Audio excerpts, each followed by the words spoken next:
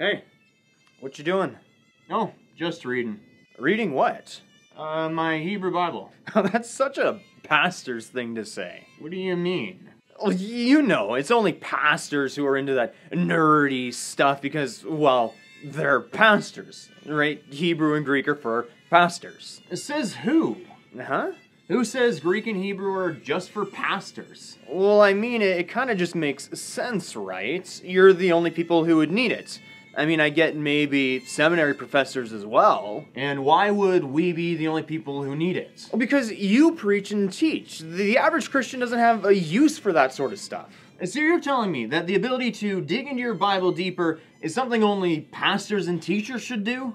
When did I say that? Well, if Greek and Hebrew are only useful for pastors, and they're a tool to dig deeper into the Word, then that's what you're saying. Well, And if that's the case, then I suppose the average Christian shouldn't study doctrine and theology. And I mean, hey, while we're at it, why study the Bible to begin with when your pastor can just tell you what it means, right? No. Oh wait, the church did that for a couple hundred years. Isn't that one of the major reasons that started the pre-Reformation and the Reformation era? Yeah. My point is, to say that Hebrew and Greek is only for pastors is dangerous. I mean, just think about it practically. If I say in a sermon, the Hebrew says this, so the text means that, who's checking me on that? It's not the other pastors. It should ideally be the people in your congregation. So it's important for more than just pastors to know these things. All right, I get your point. And even the argument that it isn't feasible for the average person to learn isn't really a good argument. I mean, have you ever tried? Sure, it's difficult, it's hard, it takes time, but it is feasible. Okay. I misspoke. All right. And if you don't get it fully, just watch this video. What video?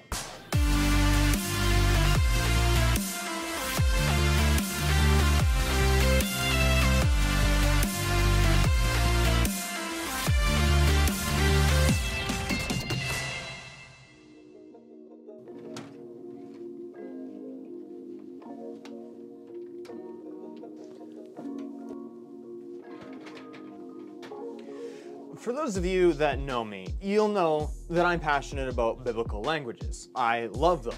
I read both Hebrew and Greek quite frequently. Currently, I'm working through the minor prophets in Hebrew and the Pauline epistles in Greek. I'm doing my master's in biblical languages. On my bookshelf, I have 2 rows of books just dedicated to languages. That does not include all the online resources that I have for languages, which if they were physical books, would take up more than a bookshelf itself. My point is, I love biblical languages. But I understand that I'm a little bit unique in this. And for most Christians, while many may appreciate the biblical languages, have no real desire to learn them themselves. And in many cases, that's fine. But as you heard in the intro, what I don't think is fine is the concept that biblical languages are only important for pastors and teachers at Bible colleges and seminaries. On the contrary, it is important for the average person in the church to know biblical languages.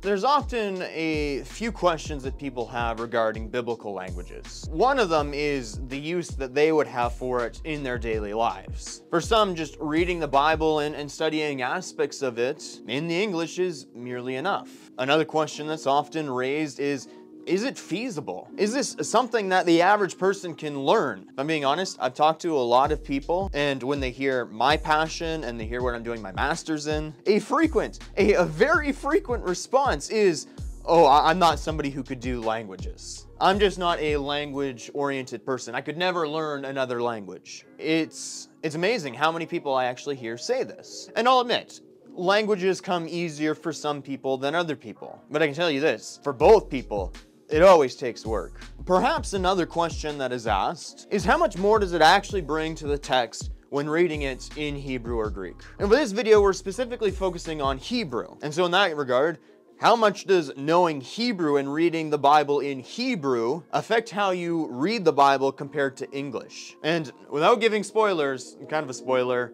It's a lot. It opens up the text in so many new ways. How does it do that? Well, to answer these questions, and to get into reasons, clarifications, some good examples, while I was speaking at a Bible college, I interviewed the person who taught me both Hebrew and Greek. Her name is Amy Hancock. She's the librarian and a language teacher at the college, and she is very skilled and very knowledgeable about the languages and has been teaching them for many, many years. This is to a whole range of types of students. And so she has a good grasp of what the language is, what the benefits of the language are, and if it is indeed feasible for the average Christian to learn them. Check this out. So you taught me both Greek and Hebrew. I did what, 2 semesters of Greek with you, because I was only here for that last year with grammar. Okay. And then what was it, 5 with Greek? Yeah, quite a Not few. with Greek, with Hebrew. With Hebrew, yeah. Yeah. Yeah. Why is it important for the average person to learn Hebrew?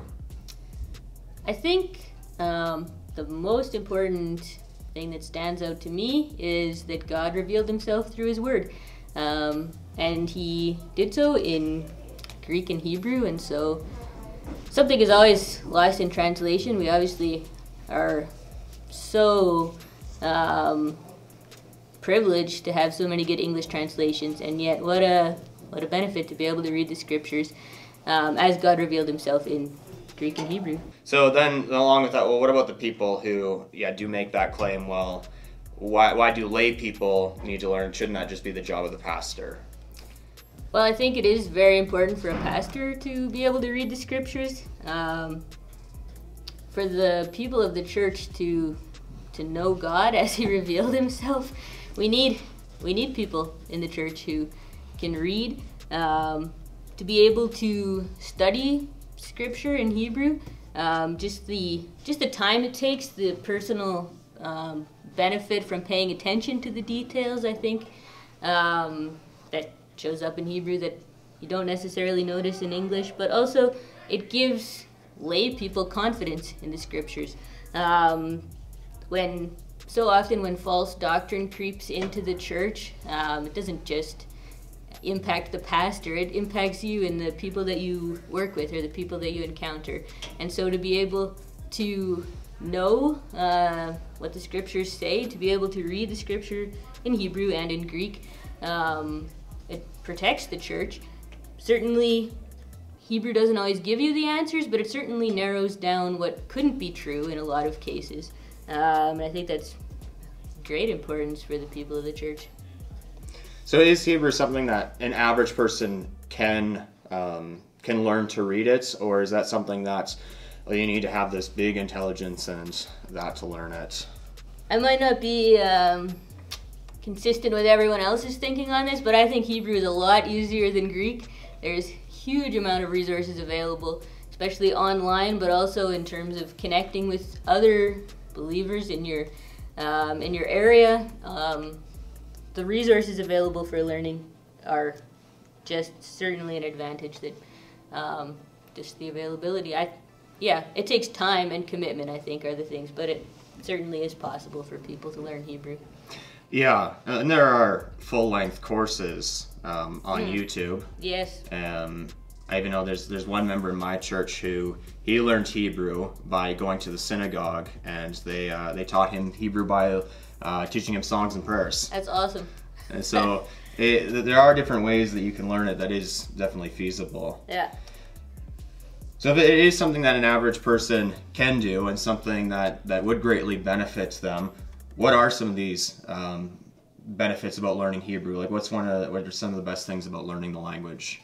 I think one of the best things about learning the language is the benefit to hermeneutics, to being able to read the scriptures. Often the questions that I have of the text are not the questions the text is asking, and I think English sometimes sets you up to ask the wrong questions.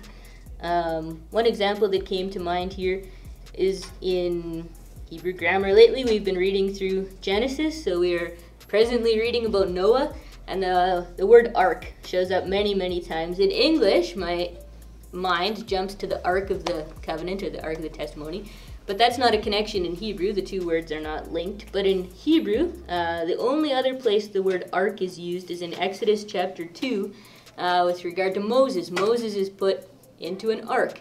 It's the ark that preserves his life in the midst of the judgment that's being inflicted by Pharaoh.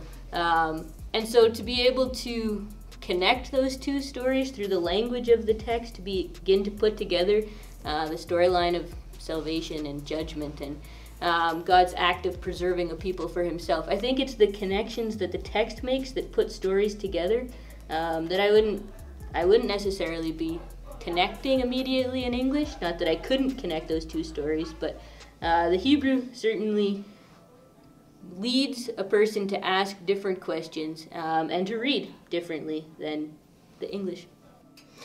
Yeah, that's a really good example. For my seminary class on the Pentateuch, the teacher of it wrote a book that he called An Ark on the Nile, and it's basically it's a somewhat of a short commentary on the first two chapters, but one of his major points in it, and the focus of it is you have this word ark used of Noah. The same word is used for Moses. The only time that they're used in the Old Testament. What is the connection here? And then how does that take you to the Red Sea and the patterning of that and the sanctuary and salvation? And that's something you don't get out of English because, like what you said, you see the word ark in Genesis, you see the word ark in Exodus, but you're drawn to the Ark of the Covenant, not necessarily the ark of the basket that Moses was in. But like I know I drew that as like, is there a connection between these arks? Well, I don't. But when you look in the Hebrew and you see these different words, that's one great example. Is there another example of something that somebody can get out of the Hebrew that you can't get from the English? Another example that came to my mind was in Psalm 1. So Psalms 1 and 2 are setting up the whole book of Psalms. And in Psalm 1, immediately you have the man who is meditating by day and by night on the Torah. And then as you move into chapter 2, you have the same word showing up in English.